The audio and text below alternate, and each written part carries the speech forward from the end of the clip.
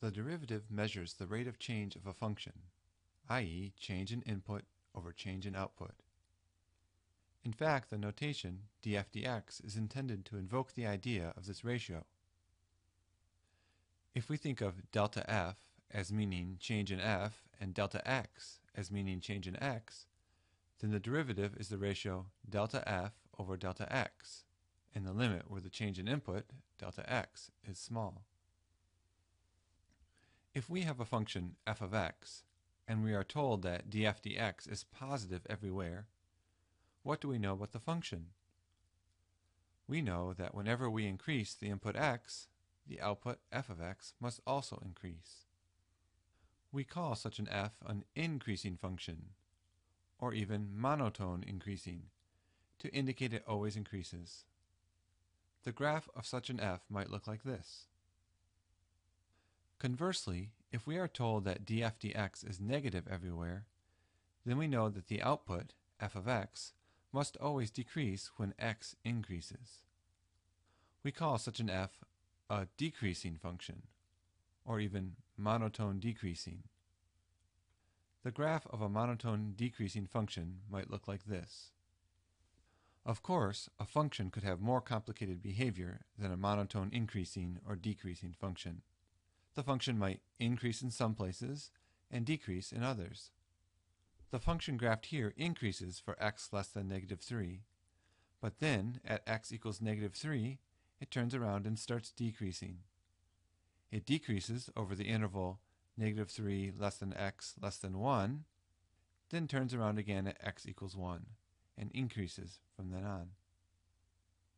It's easy to see where the function increases, decreases, and changes direction from the graph. But how do we determine these features of a function without a graph? In fact, we'll often want to go the reverse direction. Use information about the derivative of a function to determine its behavior so that we can graph it. We'll accomplish this task by focusing on where the function f of x can change direction, i.e., where the derivative can change sign. If the derivative is changing continuously, then the only way for it to change sign is if it crosses through 0. If the derivative f prime of x equals 0 at some point x equals a, then it's possible that f prime of x has a different sign for x less than a than for x greater than a. For example, the function f of x equals x minus 1 squared, with derivative f prime of x equals 2 times x minus 1, has a 0 derivative at x equals 1. In this case, the derivative f prime of x is less than 0 for x less than 1, and f prime of x is greater than 0 for x greater than 1. The graph of f looks like this, and we can see that it decreases until x equals 1 and increases after that. Just because the derivative is 0 doesn't mean the function has to change sign. For example, the function f of x equals x minus 1 cubed, with derivative f prime of x equals 3 times x minus 1 squared, has a 0 derivative at x equals 1.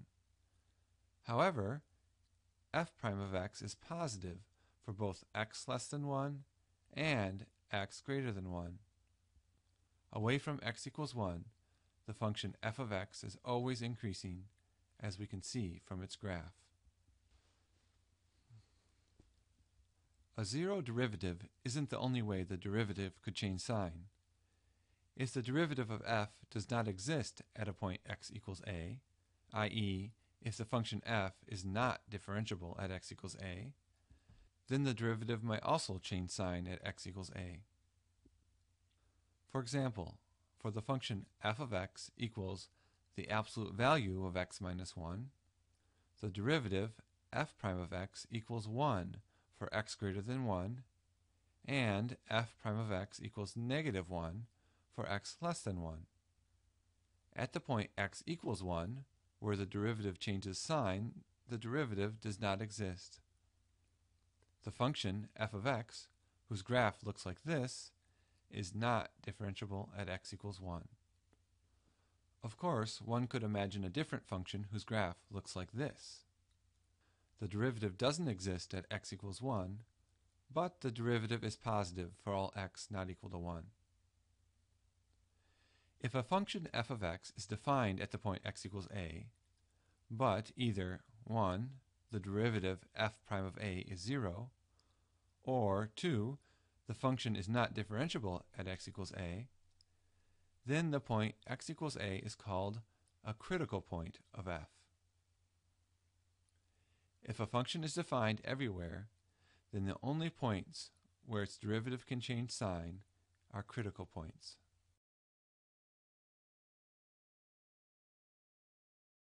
Besides at critical points, the derivative could also change sign at points where the function itself is not defined.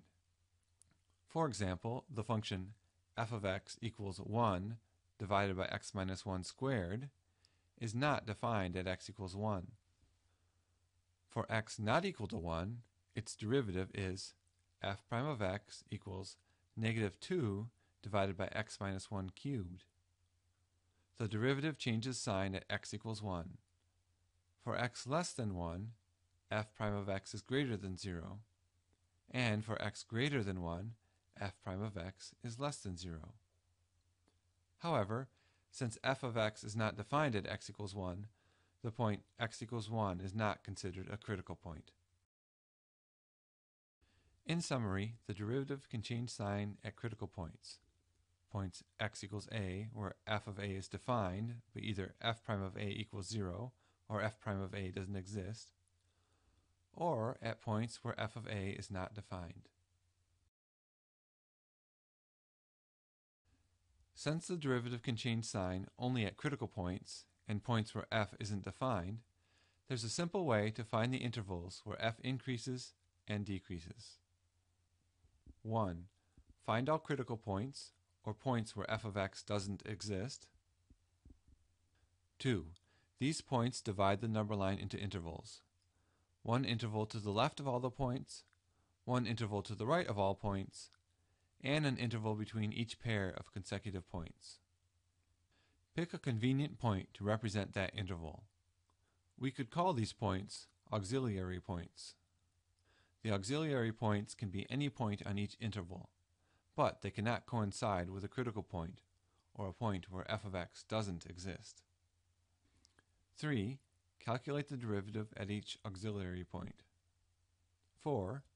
If f prime is positive at an auxiliary point, it is positive everywhere on the corresponding interval, since f prime cannot change sign on the interval. We can conclude that f is increasing on the interval. 5. If f prime is negative at an auxiliary point, it is negative everywhere on the corresponding interval. We can conclude that f is decreasing on that interval. Using this procedure, we can determine where a function f of x is increasing, where it is decreasing, and where it changes direction. The result is that we have fundamental information on the behavior of the function. We can use this information, for example, to sketch the graph of a function.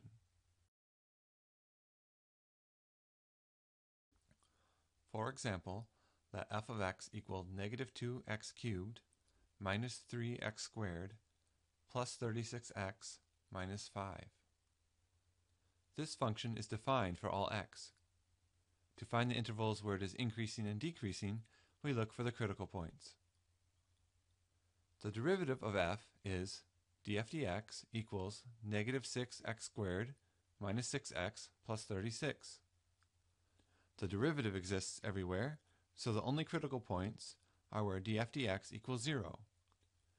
We can solve for the critical points by using the quadratic formula or by factoring. It turns out that this equation is easily solved by factoring.